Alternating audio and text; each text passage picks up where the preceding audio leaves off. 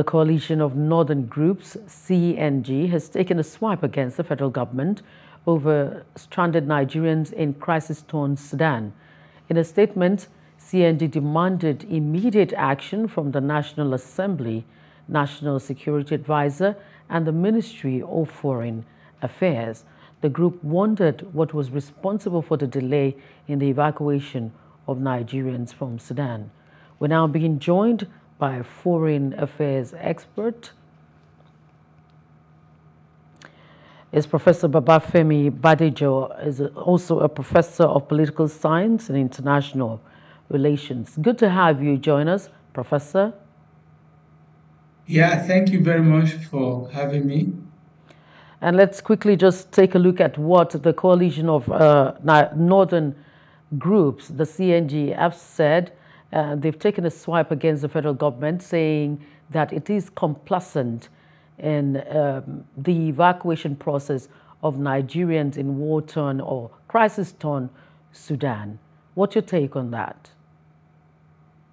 Well, they are quite correct in articulating the fact that our government should have done better in ensuring that the almost 3,000 Nigerians in Khartoum, especially, or the whole of Sudan, are catered for as soon as it was clear that things were breaking down, even before the actual exchange of fire. We should have been thinking about what do we do to get our people out. That's what a country that is worth being called a country does, to provide for the security of its citizens wherever they are. So it doesn't have to be to take a group, because most of the students are students from the northern part of the country. And that's why the CNG was the one issuing the statement. But it doesn't matter who issues the statement. The fact of the matter is we have been lax. You mentioned the fact that Nigeria is planning. Planning was the word you used. It's not that evacuation is taking place. The UN succeeded in pulling its staff by road to Port Sudan in an operation that started planning for it as soon as the crisis began. And the people started moving. A friend of mine in the convoy was telling me at about 4 p.m. today that they are still about to get to Port Sudan after 30 hours. It's a long convoy. And we are talking about wanting to go to Egypt. The shortest distance is probably to go through Ethiopia, where another friend of mine working for the African Union told me he was going to go through. What's our government doing? The Ethiopians were allowing other citizens of other countries to enter Ethiopia. Our students that took it upon themselves to try to find their safety when their government is not rising up for them were being turned back by, from what I just saw in some video going viral, were being turned back that they hadn't the visa to enter. That tells you about the extent to which our government really cares about its citizens, because every Nigerian, and I listened to Aliko Dangote complaining about how even he, the richest man in Africa, because he's carrying a Nigerian passport, is treated around the world. What's our government doing in ensuring that, yes, we get better respect than is currently the case? Now, looking at the government-people relationship, which you have spoken about, some days ago, the government did say that there was not going to be an evacuation and that the people, that Nigerians in Sudan, should be indoors while the crisis is ongoing.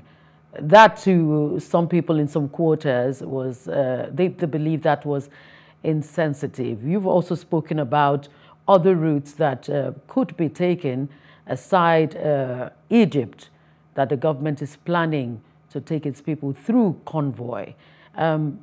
What would you say about any further delay? Because just as you said, I'm also reading that the government is starting to, or would be starting to. No, I didn't say What that. would be? I was only quoting you. You said understandable, government yes. said it is planning. Understandable. I don't think they are serious, personally. If it has gone on now for well over a week and we are still planning, it leaves much to be desired. And to say to people to stay indoors because there will be no evacuation. Is our government aware of what it's talking about? A country is breaking down. People are being sought in houses and whatever, and being harassed and treated in different ways. The nationals themselves are running to their villages. We all see that on CNN and Al Jazeera. And our government was saying, stay indoors. Inside which doors? The doors that are being shelled by the two sides in the crisis in Sudan. A number of people have been killed, including some United Nations staff members. We don't know because our government can hardly account for its citizens anywhere. It is usual. I was outside for almost 24 years. You have to cater for yourself for everything. It's like you are an orphan. In fact, at times you go to other countries to get them to help you when your government is not lifting a finger. They will, in some cases, rather lift a finger to help foreigners. But when it comes to their own, they call them, they set up offices and claim that offices are doing something, diaspora, this, that, what. These are jobs for the boys. I wouldn't be excited about the fact that, of course, if they're able to get the people through Egypt, all well and good. Better late than never. But this is not something that, according to you, they should be planning. This is something that should be taking place. People started taking their people out since yesterday, that they negotiated passages through Port Sudan, the United States. Nobody could use the airport that has been damaged, but they are getting their people, through the road, negotiating with the government of Sudan. But we told our own people to stay indoors. Now let's look at the crisis in Sudan itself and taking a look at governance in Africa. We already know that this crisis started long before now. Even it also introduced birthed the coup of 2 years ago. Now, the plan is to try to install a new civil government in a nation that has suffered crisis all along. Now, looking at governance in Africa and looking at what is going on in Sudan now, with the two generals being at loggerheads at each other, while peace is trying to be brokered, and there's no way to truce. Prof, this is a big problem in the continent. It might interest you to know that I spent 3 years in Sudan working for the United Nations before I retired from there, and then subsequently joined Chrisland University as professor of international relations and political science.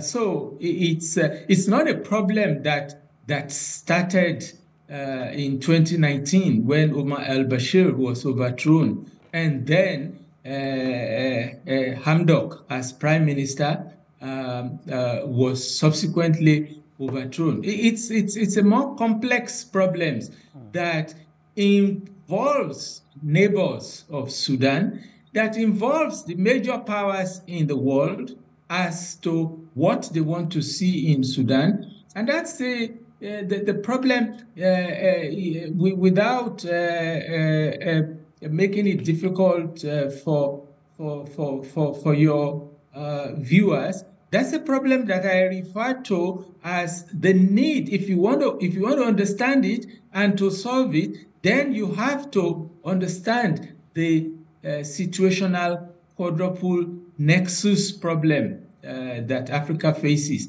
I can just quickly say that in order to understand the problem, you have to look at how do you get peace and security, how do you get development going, how do you get respect for human rights, how do you get humanitarianism to be operational in any of the African countries. But all these goals of trying to get things done and going will come to nothing if you don't address the situational foundations on which these ones are rested. And the situational foundation is simple. It's four: leadership deficit, external dynamics, in terms of the countries that deliberately destabilize Africa.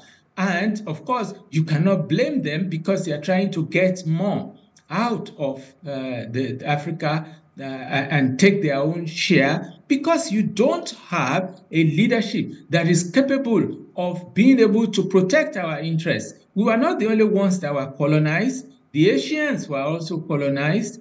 And quite a good number of them are able to wriggle their way in the world overall with appropriate determined leadership that is not corrupt, to find a way to ensure that the external dynamics pressures are not totally destructive, that they are not able to do much, and they continue to play the servile role and saying our friends in Europe, our friends in America. Who are your friends? The people are interested in taking care of their own interests, and you have to take care of yours. And we don't have a leadership that is able to figure that out.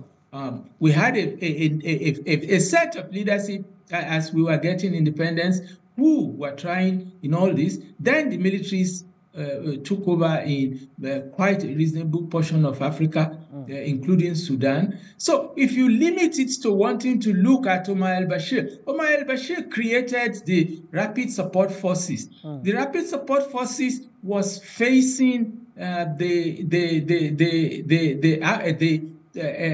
Sudan is made up of Africans, Arabs, and a melange of that, the mixture of that, and somehow 2003 started Darfur crisis that became a full-blown war in which hundreds of thousands of people were killed. That's right. And in certain about that, the precursor of the rapid support forces was called the Janjaweed. The Janjaweed was put in place to damage and drive the Africans out of their villages and whatever. They are still in IDP camps all over Darfur. And the reaction to the condemnation of the world about Janjaweed and ragtag militia was the Omar al-Bashir regime creating General Hemeti as the head of the Rapid Support Forces. And eventually, the Rapid Support Forces grew as an alternative presidential support base, that if the Sudanese armed forces were going to be a problem. So when he was overthrown, you have the two generals in that formation taking over from one general. And that tells you two commands, which is not normal for a military setup. That problem has been there, whether it is in the 2019 or in the 2021. Hamdok was taken from the United Nations to come and be prime minister, but it was decoration prime minister. And invariably, the crisis is what we have seen. And it's not far from the crisis in many parts of Africa. We are facing our own problems with Boko Haram. That's right. Even though this government has reduced territorial claims of Boko Haram, but Boko Haram is still very strong. Other bandits and criminals as terrorists are taking over different parts of the country. That's right, Prof. Thank you so much for your contributions tonight. That's Professor Babafemi Badejo, a professor of political science and international relations. Thank you for being part of the news tonight. You're very welcome. Hello, hope you enjoyed the news. Please do subscribe to our YouTube channel and don't forget to hit the notification button so you get notified about fresh news updates.